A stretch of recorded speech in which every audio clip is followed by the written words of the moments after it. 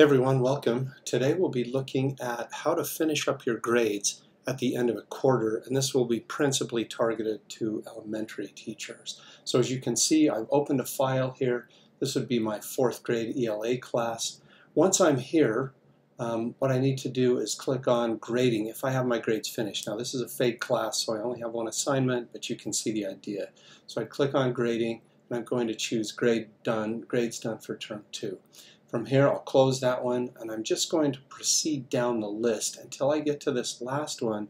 It has the little house by it. Now, this is my homeroom, and I want to do that last no matter where it appears in the list. So I'll come now to this one, Math 5th. We'll just work our way down, as I was saying.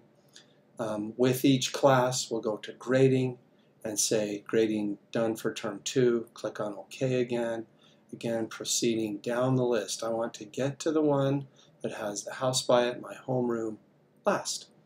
Okay, so we'll cover this one. Again, also grading, grades done for term 2.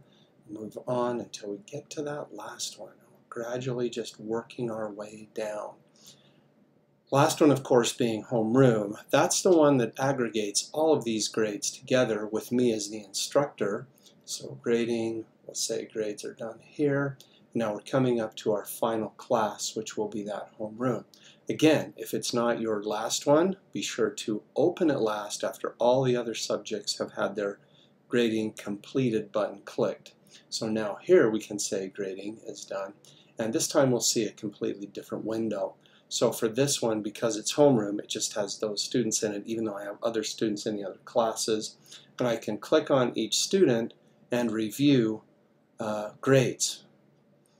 Okay, and so that gives me a chance to sort of look over how the students have done. You can see basically we haven't done any of those things because this is a fake class. But if I saw that this student had a grade that didn't seem to be correct, or seemed to be lower than it needed to be, or higher than it needed to be for that matter, I can double click on that, come down here and change the grade that it should be, and then click Apply Change. And then that will appear in red to be the override.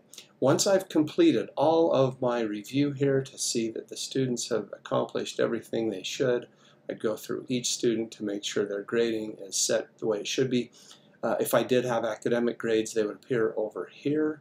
These, of course, being personal and social responsibility. Check on memos also, but when I have everything done, I just click on the Grading Done box, and that will submit those grades for finalization for this quarter. Well, I hope that was useful and that you got some info out of it you needed, or if it's a quick review for you, I hope it was sufficient. Meanwhile, have a great day.